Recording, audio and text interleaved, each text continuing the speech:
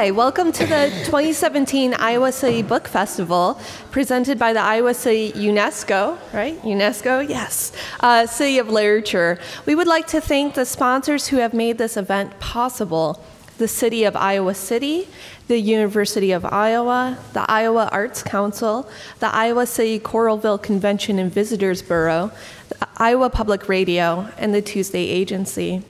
The vast majority of book festival events are offered without charge, but they are not free. Your tax-deductible donation gives us the ability to offer programs like this festival.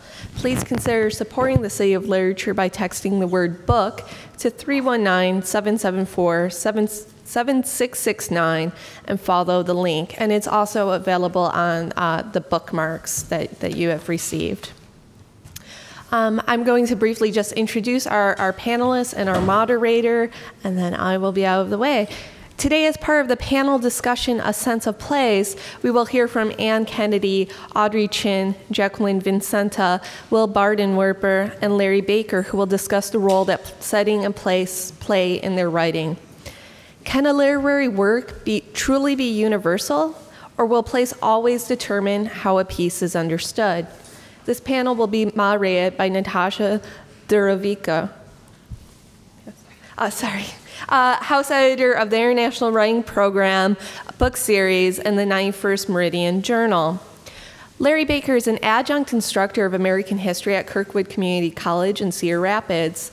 His books include The Flamingo Rising, a Los Angeles Times Top 100 book for 1997, Athens/America, A Good Man, nominated for Book of the Year by the Southeast Independent Booksellers Association, and Love and Other Delusions. His new book is the novel From a Distance, and I was lucky enough to hear a passage from that just an hour ago. He was included on the Iowa Literary Walk of Fame in 2010 and was twice elected to the City Council of Iowa City.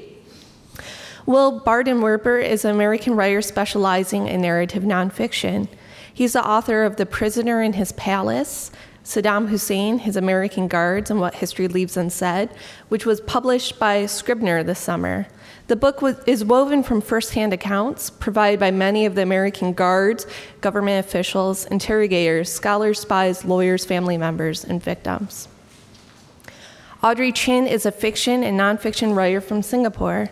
She has a doctorate in public policy and worked in investment banking. Her story collection, 9 Cuts, was shortlisted for the 2016 Singapore Literature Prize. Anne Kennedy is a fiction writer, screenwriter, and poet from New Zealand. She received the 2013 New Zealand Post Book Award for Poetry for The Darling North. In 2014, her novel, The Last Days of the National Costume, was a finalist for the New Zealand Post Book Award and was longlisted for the Impact Dublin Award. And Jacquelyn Vincenta graduated from the University of Iowa with a degree in English literature with honors in creative writing, and has made language the center of her career ever since then. Vincenta's first paid writing job was as a police beat reporter for the Slidell, Louisiana Daily News, and her current nonfiction job is as a blog writer and copywriter for the Prague-based translation company, Scrivonic, thank you. Vincenta writes fiction from her home in Kalamazoo, Michigan, and her new novel is The Lake and the Lost Girl.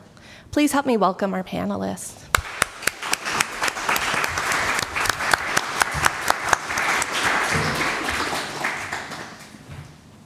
Good morning, and thank you all for coming on this damp day. I will just read a brief description, and then we will go in the order Anne Kennedy, as it is. Excuse me? Oh, yeah. Oh, there we go. Well, that's a lesson to us all, because the questions that you would like to ask of the writers need to be spoken through the microphone, which is at the back of the room. So please be prepared. So the description of the panel is as follows. Place and setting are key in many kinds of writing. How do you convey a sense of place or paint a unique landscape? In what way does location contribute to your writing? Can a literary work truly be universal, or will place always determine how a piece is understood? And we will go in the order of the program, which is Anne Kennedy, Audrey Chin, Jacquelyn, Vincenta, Will Bardenwerper, and finally Larry Baker. So, please, Anne. Thank you. So can I speak through here? Is this where I have to go up there? Yeah, okay. Kia ora koutou. Hello, everybody. Thank you for having us here. Thanks very much to the festival and to the Iowa Writers Program. And thank you, Natasha. I come from a country of only 4 million people. I think it's about 4.2 now. It's sort of growing fast, but tiny and, excuse me, geographically isolated New Zealand. We're right at the bottom of the world, or the top, depending on how you think of it. So when I was growing up as a Pākehā or European New Zealander, we didn't want for much, but what we did want for was stories about ourselves. As a former British colony, most of the literature we read, and indeed most of our culture, was received from the UK. To make matters even more complicated for me, as the descendant of Irish, I wasn't even English, my family's existence in New Zealand was sort of littered with this whole series of rifts. But there were some examples of local literature, namely Catherine Mansfield, who'd written in the early part of the 20th century, James K. Baxter and Sam Hunt, poets. And when I encountered them at about age 13, I was hugely excited because I felt like, here's someone who sounds like me, who's writing about the place I'm in, and I'd literally never come across that before. Like everything up to the age of 13 had been about somewhere else. So I grew up with a sense of like, we live in this sort of fragile, slightly unreal place, even though my daily life wasn't like that. But in the sense of an imaginative world that was being presented to me, it was all about somewhere else. So at age 13, being confronted with Sam Hunt, actually, who is he's sort of the most popular kind of bard in New Zealand. And I remember reading a poem by him that went something like, acne flowers scarlet on their cheeks, those kids up Porirua East. And I thought, this is me, this is my life. So from then on, I'd been writing up until then, but then I sort of much more seriously approached the task of representing this place that I live in. I wanted to reveal our voices, our geographical place, all the things that made us us. And I've been doing that for 30 years. A few other things, but that's been part of the impulse of my writing. So I think I realised then that place and writing about place transcends the actual place that you're living in order to reveal the actual place. So it's sort of like a strange loop. And I think that often goes on in writing that's definitively focused on place.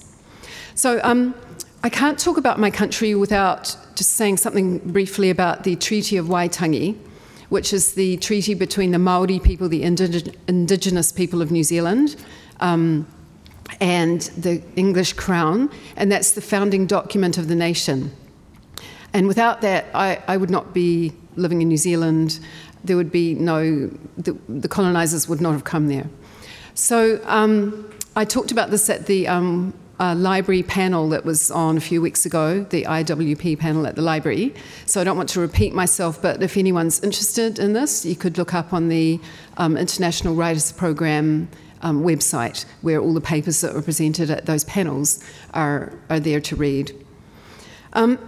So my sense of place as a writer is characterised then by rifts of colonisation, rifts of migration, rifts of a sense of erasure of place.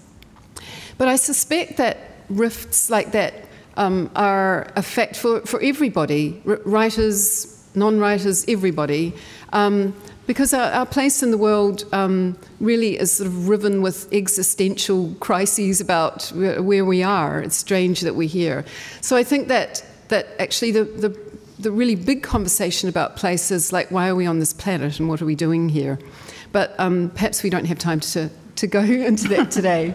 But I do think that imaginative writing is a way to reach out to others and say, this is what it's like here in this place.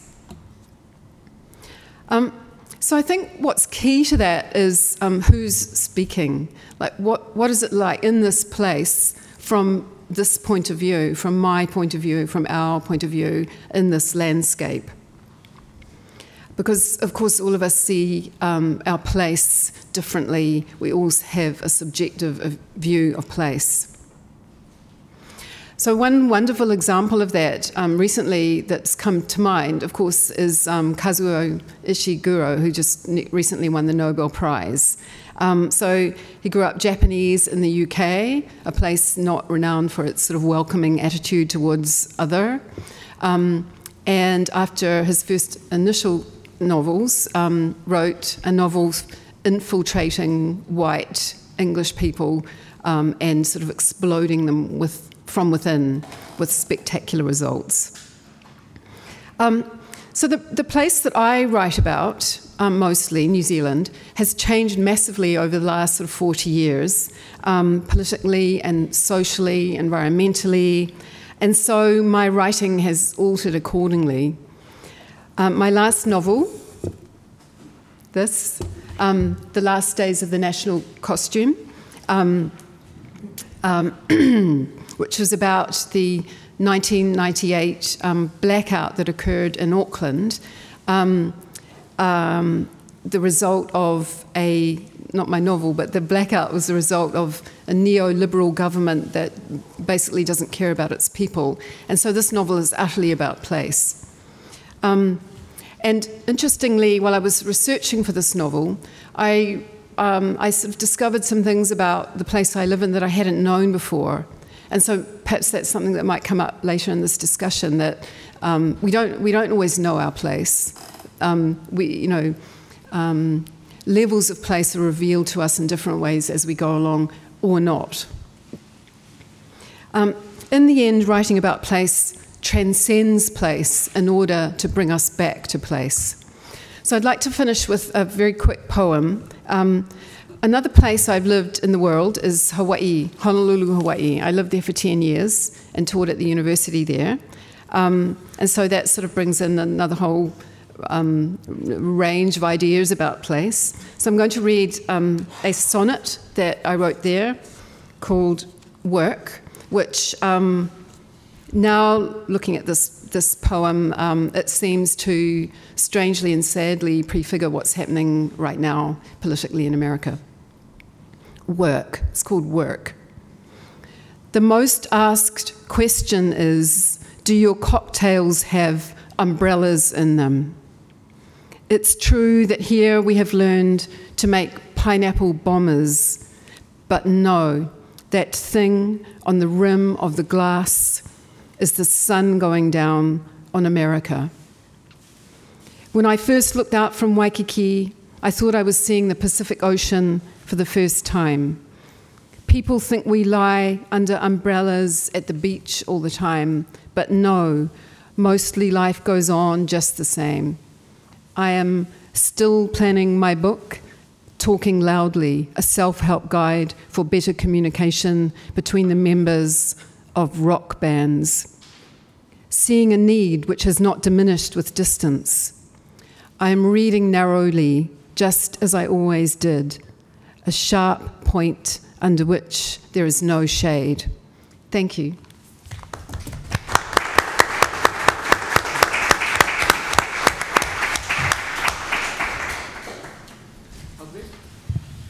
Hello. Well, thank you everybody for coming out in the rain and Thank you, Natasha, for soon to be asking us probing questions, and thank you for all the organizers. I'm happy to be here with all my fellow panelists. I come from Singapore, which is a country which only became a country in 1965, and before that was a port of call and a passage through. And so for me, and in my life, I lived half my life in Singapore, and then only half my life later went back to live in Singapore. And after I lived in Singapore, I spent half my life on airplanes traveling around the world. And after I retired from that job, I spent half my life going to Vietnam, which was the home of the man I married. So in as much as I have to write about a sense of place, I think I have to write about my body and its experience in it. And when we did a masterclass with Bonnie Sunstein, who heads the nonfiction writing program, she said, well, what you need to tell people about is sort of the thing that you like to do and the thing that you like to write about. And I realized that the thing that I really like to do is to give PowerPoint presentations, which is no longer available. So the first chart is actually of a shape of a meditating person, all written out in words. And what I really like to do is I like to meditate. And my belief is that in as much as I am a consciousness in a body, living in or on a body, and writing about bodies, you know, who have consciousnesses, because I write very character-driven things, then place and the senses of that place are really the core of my writing process. And I just like to, people end with readings, but I'd like to start with one. And it's really what I believe about writing, that our bodies remember the earthed bodies, as the marked earth remembers the markings we make, as somewhere out there beyond those orbiting bodies, something knows. These lines from this skin were cut by a hollowed reed.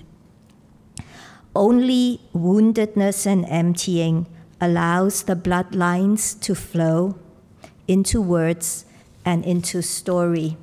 And so then we move on to the next chart, which is really like, this is all very airy-fairy. What the hell do you mean? You know, that you say you read the Libra Mundi, you read the Book of the World, and you respond to the artifacts to write your story and set your place. And then after that, your characters act in the world of that story, and that is how I convey place and setting. What does it mean?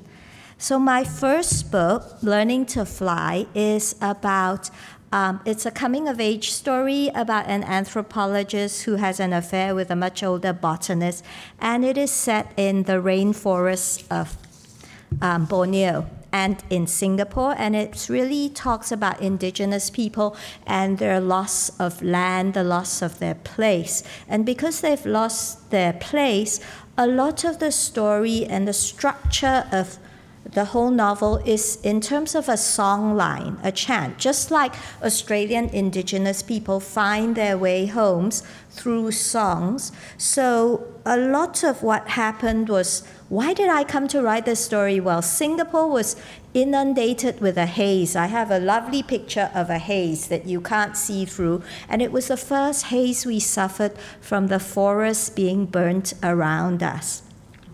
And so from that, you know, came the story. And then how do I tell this story and how do I talk about the place? And I decided that the story and the place had to be written in the forms of a song line. So it's much better to read to convey how you convey place than to talk about it. So this is the woman walking through the jungle. I did not make it up the Tinja River and to the Usan Upper with my people that time. But like Tinja's son, there was no doubt I had undergone an initiation and taken part in a rite of passage which had, within a moon cycle, made me Panan, the tribe she was with. The change was gradual. I peeled off civilization like my shirts and socks, like the leeches which inevitably attached themselves to my legs, discarding it all each day as we moved deeper and deeper into the forest, slowly leaving the inessentials behind, as I followed Tinja and his brothers, who followed the hunting, until one morning I found I had totally lost my bearings and sense of time. My reality had become the brush of branches in my face, the crackling of dried leaves, and the feel of the tree roots against my soles as we walked hour after seemingly endless hour through liquid green gloom, the slippery mush of sago starch through my toes when we stopped to make camp and harvest our next meal. Nyapun singing, bringing us back to our beginnings every night. That was the sum of my world, nothing else, for nearly a month, until Tinja took me out onto a jungle jetty by a longhouse settlement on the Baram, and I took the longboat down to Marudi to meet my husband again. And so it's not even really about the place. I'm not saying there's a butterfly there and a root here, but I write about bodies and how bodies experience place. In my second book, which is a nonfiction book, it was called Singapore Women Represented, and what I did there was, it was a commission to write the social history of Singapore women, and by the archives. So what we did was listen to a lot of stories, look at a lot of materials. Singapore Chinese Creole women, who are called Peranakan, wore Malay outfits like this. And this one actually happens to belong to my grandmother, who did not have the title deeds to the house, which she got from the dowry, which she gave her husband. But she did end up dying with 3 cupboardfuls of clothes. So that understanding of the artifacts, the fact that women didn't own anything except their clothes, I think prompted that whole story, yes. And so that was the second book I wrote, which was again based on bodies and how you describe place. And the third book I wrote was about 60 years in the life of a Vietnamese man. I'm not Vietnamese. I go to Viet. I did happen to be married to that man for more than 30 years, so I guess that lends some authenticity. And I really, really wish I had the charts, the pictures to show you the sense of place that was invoked, because I wrote the story from a little bangle, which was the only thing that I got when I went back to Vietnam after having been married for 15 years. And it was a metal bangle. It was the only thing the family could save to give me, because they'd sold everything else off while trying to live under the communists. And then the bangle was in a house that was falling down. And then there were things, other artifacts like these bullets, these shell heads that you get. And on the communist shell heads, they're called Quýt Thang. There's a word which means to sacrifice all to win. And you wonder what was sacrificed. And so from these objects, you go to see the places that made these objects and the places where the objects were hidden. And so, you just sit quietly, and as you say, if you empty yourself and you allow the pain and the wounds to come in, then you just write. I mean, the place comes, yeah? It's not as if you sort of say, now let me think, did the room have brown bricks, or did the room have falling down panels? It is really that once you've allowed your body to inhabit those places. And my last 3 books have been really more into social realism about Singapore. And so I hang around Singapore a lot and watch people and talk to them, and I write social realism. And that's it. Thank you.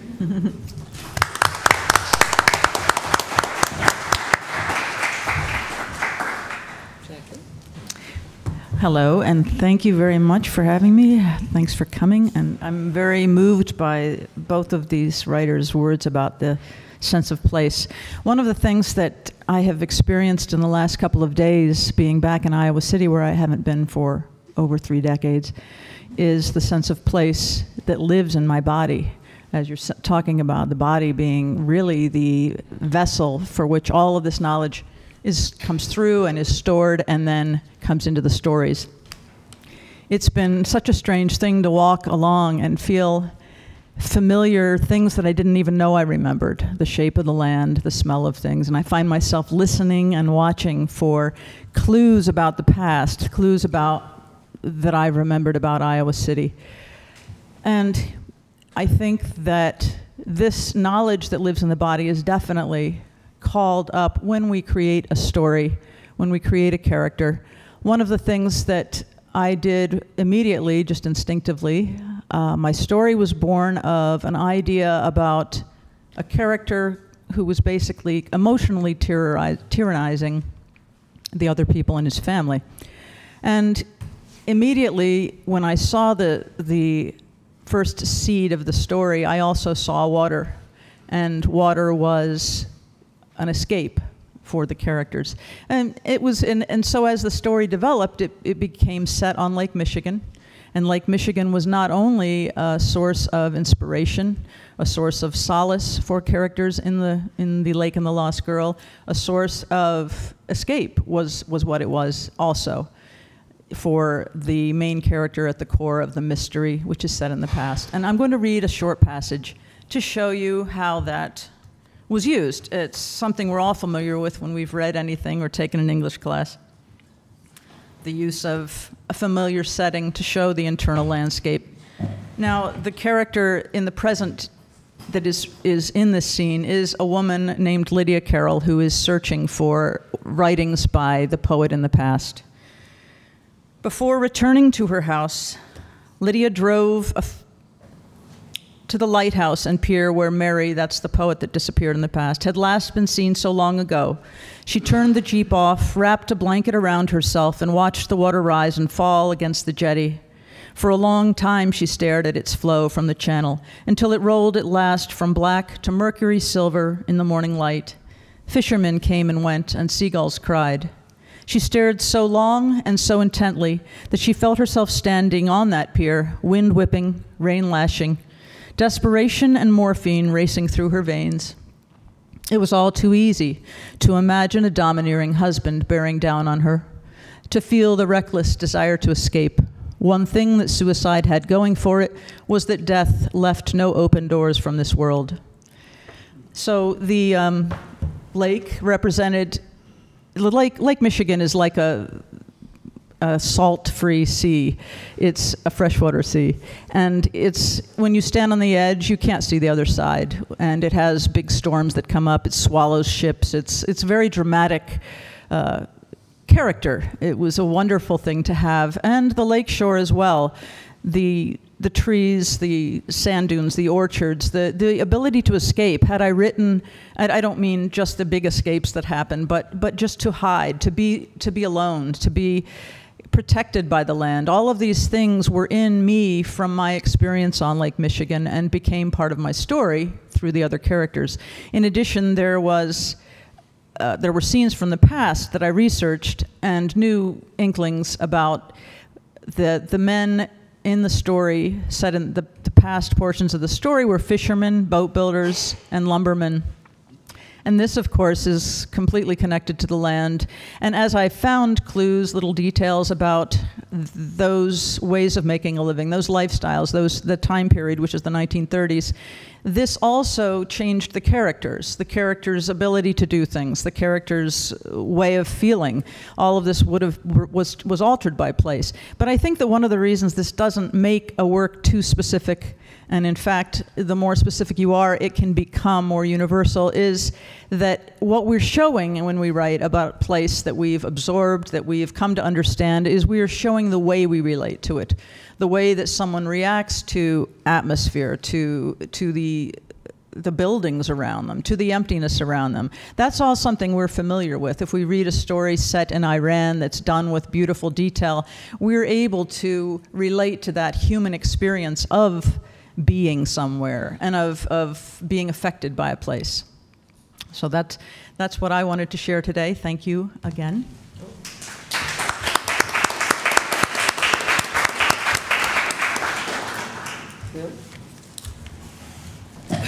Hello, my name is Will Bardenwerper, and my book, The Prisoner in His Palace, is an account of the 12 American soldiers who were responsible for guarding Saddam in the months prior to his execution, and then ultimately being ordered to deliver him to the gallows. What it really discusses is the improbable relationships that developed between these soldiers and their captive. And also, I think it reveals a little bit about how playing the role in the death of someone you've grown to know as a human being and who you've watched pray and sleep and eat and who you've communicated with can be far more challenging psychologically than shooting at an anonymous target in combat from 200 meters away. And I'm not suggesting that's easy, but what these soldiers did was very different. And I guess I would emphasize also that it's not an Iraq policy book. It's not a biography of Saddam. I don't want to sound pretentious, but I really do think it's about some of the mysteries of being human. As far as the role of place, one thing that my editor emphasized to me from almost the beginning of the project was that I want you to write filmically, was a word he always used. I want you to appeal to the five senses of the reader, which was very difficult for me because I wasn't there. I was an American soldier in Iraq, actually at the same time as this execution took place, but I was in a different part of the country doing different sorts of missions. And so I had to rely almost exclusively on the people who were there and gather that information in the course of interviews because it's nonfiction. I couldn't make it up. If I was describing a set-in or a scene, it had to be the way that it really was. And so in the course of hours and hours of interviews, I'm sure the soldiers looked at me like, why is this guy so interested in, what the temperature in the room was at the time, or what the color of the chair was, or, any number of details that they probably thought were very insignificant, but were actually very important to enabling the reader to visualize what was happening. I guess what I'll do is just read two brief scenes. One from the introduction that I think does kind of just set the stage for what's going to occur later. And then one that introduces, I think, one of the more important themes of the book, or questions, I guess you could say, that the book raises. And then I'll actually be at Prairie Lights at 2:30, so if anyone wants to learn more about the book, feel free to stop by. So here's the scene from the introduction, and what's happening here is these soldiers who had spent the last 4 months really, guarding's not even the right word, really kind of living alongside, caring for, and getting to know Saddam, are told in the middle of the night that tonight's the night that you're going to bring him to be executed.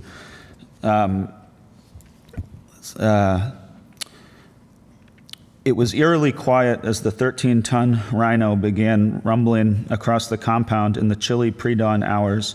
There was none of the casual banter that usually accompanied missions, none of the familiar jokes volleyed between buddies who'd grown to know each other's idiosyncrasies, just silence.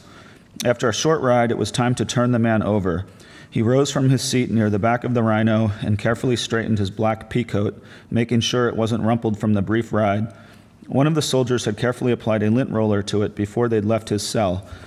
The man began to walk slowly from his seat near the back toward the front door. As he made his way to the front of the dimly lit vehicle, he stopped to grasp each of the 12 young Americans and, in a few cases, to whisper final private words. Some of the soldiers now had tears in their eyes. When the old man reached the front, he turned to them one last time and said, "May God be with you." With that, he bowed slightly and turned toward the door. One of the things I was trying to achieve there was to suggest that something had developed between these people, but not to go too far overboard, because at that point the reader didn't have any context, and I didn't want to give too much away. I wanted there to be some sense of mystery as readers moved through the book, so it was kind of a balancing act to suggest that there's kind of more than meets the eye, but not to be too transparent about it. And then the last scene that I will read, and this I think introduces a few questions that I hope the book succeeds in raising. And what's happening here is there's an Army medic who was responsible for caring for Saddam every day. He would go in and make sure that he was doing well. After Abu Ghraib and those different prisoner abuses, the Americans were very concerned about any even suggestion that he was being mistreated. So, if he were to show up in court with a black eye, that would immediately be broadcast around the world, and the assumption would be that the Americans had done something to him, whether or not they had. But in the course of this medic treating him every day, they actually grew to develop, I think, what you could call an actual friendship. Anyway, the medic had grown up in a very rough neighborhood in the United States, and he had gotten word that his brother was dying from drug problems and that he would have to go home to America to say goodbye to his brother. And he actually went out of his way to stop by Saddam's cell to let him know, so that Saddam was not upset by an unexpected absence, which I think suggests a lot about the nature of their relationship. While the news came as a surprise, Ellis had long known that Larry had been traveling a dangerous and self-destructive road mixed up with drugs, alcohol, and petty crime. After Ellis had taken a few minutes to collect himself, he hurriedly packed his bags and began what would be another marathon journey home. That afternoon, sitting in Baghdad's passenger terminal, coated in sweat and surrounded by an assortment of other soldiers heading home on leave, Ellis felt his mind wander. Moments like these, in which a person is suddenly yanked from the desensitizing daily grind, can sometimes engender brief epiphanies. He realized it had been 6 months to the day since his mother had died. Later, strapped into the seat of the C-130, Ellis felt anger boiling up. He was angry to once again be marooned overseas during turmoil at home, angry at his brother for having made so many resolutions over the years to reform only to again succumb to temptation. Besides the deep ache of what he knew would likely be his brother's death, Ellis recognized something else was nagging him, something he'd just experienced and couldn't make sense of. Before he'd left for the airfield, Ellis had made an impromptu visit to Saddam to let him know about his brother and that he'd be going home and wouldn't be checking on him for a week or so. Ellis didn't want Saddam to wonder where he'd gone. The medic shared the truth partly out of a sense of duty, since he was responsible for Saddam's well-being, but also because, as much as he may have hated to admit it, he found himself not wanting Saddam to be upset. As it turned out, the feeling may have been mutual. After Ellis was done explaining that he was losing his brother and would be gone for a while, Saddam stood up, hugged him, and said, "I will be your brother." And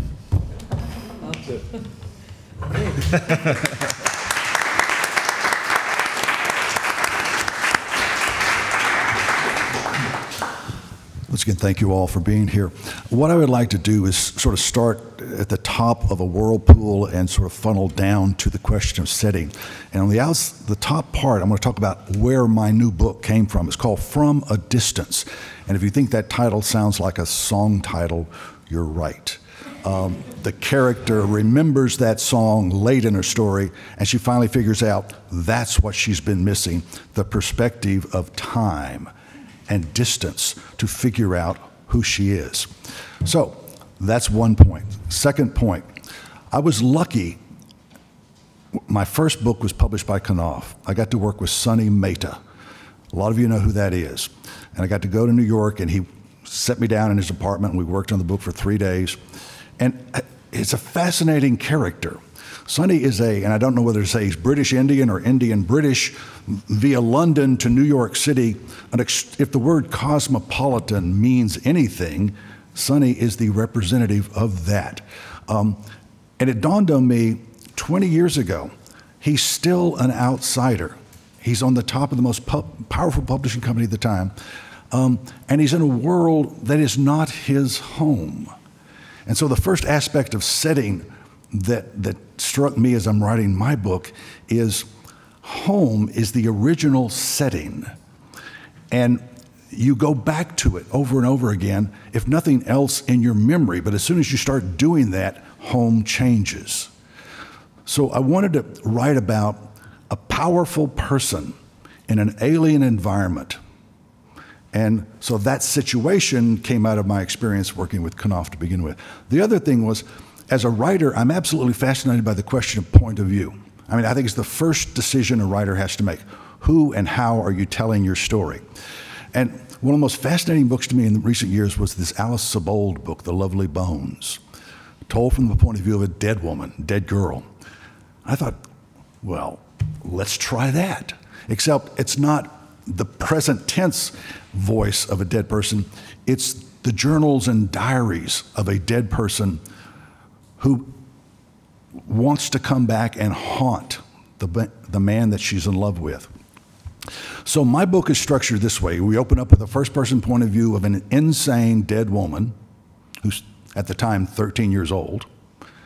Go into a third-person point of view story about the publisher, the most powerful man in America, and they don't seem to have anything in common except slowly, as these parallel chapters start adding up, you figure out that what this girl is talking about, this secret love, obsessive love, is this public figure over here, and nobody knows that she exists in his public life. Now, flashback to my relationship with Sonny. He had an assistant editor named Jenny. And what struck me in this relationship was that he basically trusted her. She had enormous power. She could make decisions, unlike most assistant editors. She could say, Sonny, I want to buy this book. And he would say, fine, I trust you. So that relationship is another situation. And so what I wanted to do was like, what happens, and here's where I have to point out that that's the only connection to reality in my past. Those two characters are real and they inspired two other characters, but if they were to read this book, they would say, that's not us, and that's intentional. What if this assistant editor has been in love with this publisher, this editor, all these years, and he's never reciprocated that? And she doesn't understand why. And in fact, he's never been involved with anybody. Well, it turns out the first third-person chapter is he gets this manuscript, which is nothing more than 1,000 pages of notes and journals. And they're written by a woman over the span of 40 years. And so what I, as a writer, had to do was like, how do I show the first-person evolution of a voice that's consistent over time and also insane? So how does this insane voice become more articulate and more insightful over time? That's what I'm trying to do. And as Bobby turns over the manuscript to his assistant, it doesn't take her very long to figure out that the story that this dead woman is telling is the story of her and her boss. And she finally has to absorb the dead woman's voice to make the editor, the publisher, happy. Now, setting. What's an alien environment for all of this? I chose two places, Charleston, South Carolina, and New York City. Now, New York is the obvious publishing home, but I wanted a New York City, not of today, but a New York City of the 1970s. So when I started writing this, it is the first book I've actually had to do research on. I had to talk to people in New York. I had, tell me, what did you do for fun in 1970 that you wouldn't want to admit to somebody else? What were the clubs like? What were the issues, the danger involved? Because as Bobby, as a young man, goes to New York City for the first time, his father says to him, I'm sending you into the belly of the beast. Just be very careful, because Bobby is from Charleston. That's his home.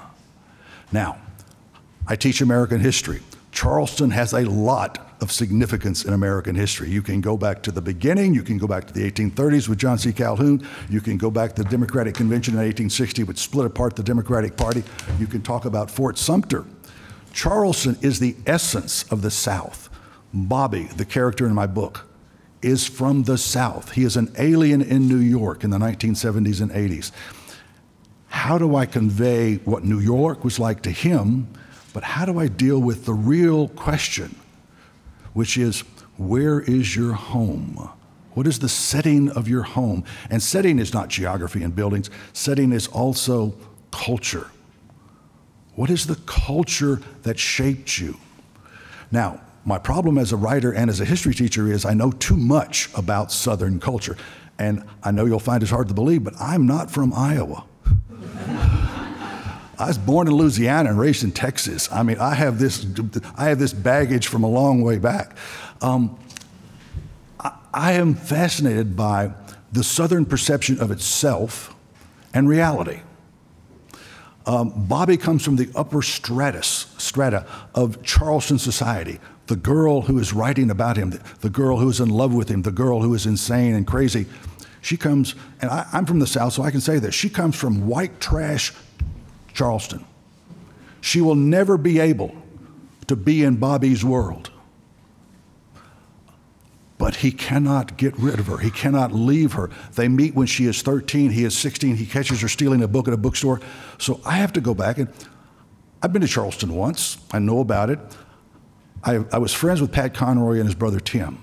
And obviously Pat Conroy's fiction is an influence on this book as well. I talked to them. Tell me about Charleston. Tell me about Charleston in the past, in the 1960s and 70s. And then I had to find out about the parks, because all of the chapters from the point of view of the insane woman are the chapters in Charleston. So I have the reality of Charleston that has to be filtered by someone who is crazy.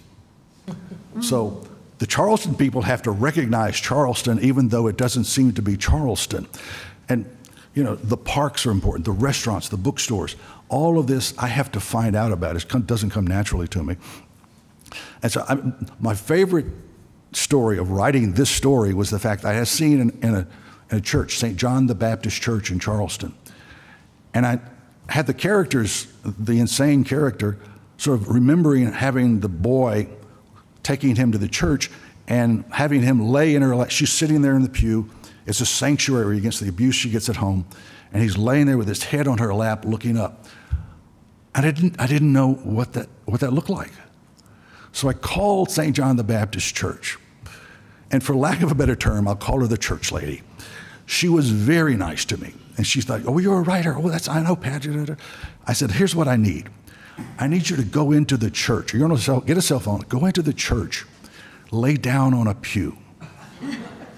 And then as I'm there on the phone, describe what you see. And she says, you're serious? I said, yeah. She says, oh, that sounds like fun. So she goes and lays down, and she looks up, and there's this scene in the book where what she described to me, I have to transpose into the same vision, except all of those symbols, the Peter and Paul apostles, have to be transposed into symbolic figures in this insane mind and still be, if somebody from Charleston read this, say, yeah, I know exactly what you're looking at here. You know, I had to go over and over again to understand the little details of the setting of Charleston to convey a story about a schizophrenic world, Southern gentility, and I don't know what the other word is, Southern something, reality. And to compound that issue, I had to have another Southern character, the assistant editor, who comes from Savannah, and she describes herself as, I'm New South, Bobby, you are Old South. And she constantly sort of pricks him and says, you know, you're living in an idealized world, and as he points out to her, we're both living in an idealized world. And the whole publishing world that we exhibit doesn't exist. I mean, this is not a realistic story about publishing. You want to do that, write a nonfiction book, and it's not glamorous. It's a business. I want to write about the mythology of the South, the mythology of New York, the mythology of publishing. So let me close with the very last line of the book, and I guarantee this is not giving anything away. But it is the essence of the story, as one character says, Bobby, come home, I'm waiting for you. And that's the thrust of the story, coming back to where you began. Thank you. Hey, thank you.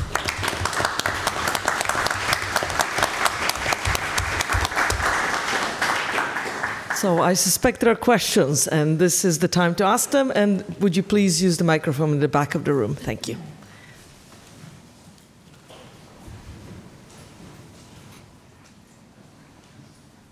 Oh, I thought I was a slow pace towards the microphone. That was not what's happening. He kept walking. While you're thinking about your question, I'm going to ask the first one, which is, can you write from a place which you have not actually visited? So I was very interested in Will's idea of getting the details exactly right. Larry pretty much says the same thing, that there has to be a kind of an authenticity of detail in order for this to work. Is it possible to write a novel from a place that you really have no physical experience, ideally firsthand, from? Yes. Absolutely. I guess that's the That's the trick of fiction, is describing something in a way that, you know, it's you're making it new, and so it doesn't actually need to be somewhere where you've been before. And there are many examples. Actually, one from New Zealand is The Vintner's Luck by Elizabeth Knox, which is set in 19th century Belgium. She's never been there. There are many, many examples. And I guess speculative fiction also, world building, creates a world that nobody has ever been to. So it stands to reason that you don't need to be in the place to use all the sort of techniques of fiction to create it for the reader. Though you would almost have to say it's a whole genre in itself, right? Writing from a place you know nothing about. That's sci-fi, you might say, right? But no, I mean, you could write about real places that you hadn't been to. I mean, I don't think I could. I could write about imaginary places that I've never been to, but if you write about places that exist and you haven't been to, I mean, I'm so law-abiding, right? I keep thinking people say, oh, you're a fraud, you know, it wasn't there. I think that if we did that, if you were to write about a place that you really hadn't been, even if you've done a lot of research, what you would be bringing to it to make it authentic and alive would be your experience of other places, the way that those places live in you. And for the people who are from Iowa City, I would point out that one of my novels is set in Iowa City, obviously. I mean, every detail of the story is Iowa City. It's a political novel, and after that got published in Iowa City, I never won another election. Do you want to name names? I'll remind us of the title. No. The problem was I didn't hide enough. I don't mean the names of the people in the book. I mean the name of the book itself. Oh, it's called Athens, America. Oh, we're so flattered. So, any other questions from the audience?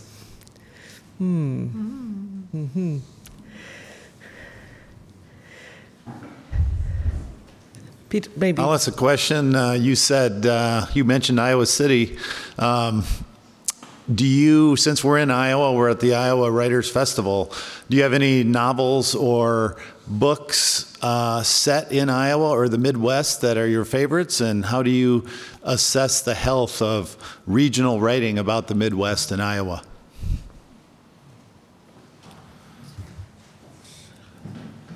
I should be able to answer that question, but I really can't. I will admit to not having read a lot of novels based in the Midwest. Certainly Jane Smiley comes to mind. Robert James Waller, but I don't know if that's a good example or not. So somebody has an answer to that question. I hope it's somebody on this panel, but I wish I could help you. I actually read 2 pieces I had not heard of Iowa, the Iowa Writers Workshop, and I read short fiction, not big works, and they were by Vietnamese American writers about 30 to 45 years old. One was Vietnamese American, one was Vietnamese Australian, and they attended the Writers Workshop, and one of them is Dahlstrom, but the other one is a guy who writes about the Iowa River and how he was trying to write his father's life story. And so it's a piece of fiction where his father comes and throws all the pieces of paper into the river. And now I have a room and it looks out into the river and I go, haha, that's how it happened. You remember the guy, right? Peter, you're going to ask a question? And while I'm thinking about it, let me add 2 more names. Haven Kimmel and John McNally, I think are very good writers for this region. I've come across, I read fiction by other Michigan authors fairly frequently. One of them, Bonnie Jo Campbell, who has published a few novels and short story collections in recent years that are vivid depictions of rural Michigan. Jim Harrison, who's written he's not alive anymore, but just read a wonderful novel by Melissa Fraterigo, who's here in the audience. And this is published by University of Nebraska Press, and I'm wondering now, after reading her novel, how many more pieces like this there might be out there that aren't in the mainstream yet. And not to be specifically Iowa, but Midwest, Jonathan Franzen. So for me, like coming from outside America, or outside the mainland of America, Jonathan Franzen sort of is the Midwest. Well, I mean, Truman Capote's In Cold Blood is probably the paradigmatic narrative or creative nonfiction book. He's certainly, I don't think you'd call him a Midwestern writer, but he did a pretty wonderful job of bringing that town to life. In its own way, right? Peter? Did you want to ask a question? Well, I was just trying to persuade him to go before me because I was going to manufacture a question, because I enjoyed the panel very much. The issues that you talked about with the writings and so on, I found them recurring and appearing in some form or other in books, novels I teach, the things I wrote, fiction and non-fiction.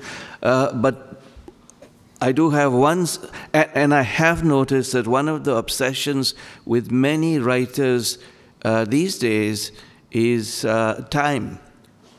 Time, how do you deal with time as you're going on? Is time moving faster, slower? How do you slow it down? How do you speed it up as a writer?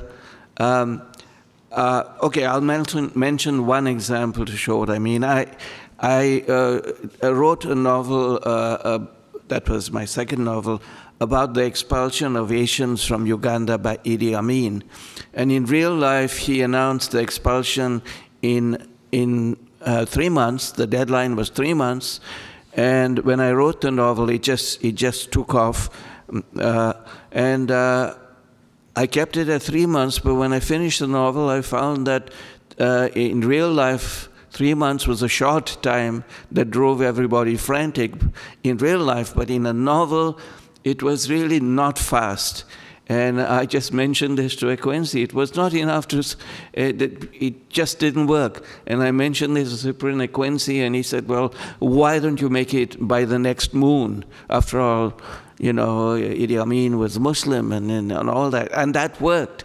I wondered then, when you're writing a novel where setting is important, whether it was directly about the setting or indirectly, I mean, it just turned up. What happens if you've chosen a setting that seems to be, that is real, but you really need some things in that setting that are not in the real life setting? Okay. What do you do? There we go. Can somebody take that on?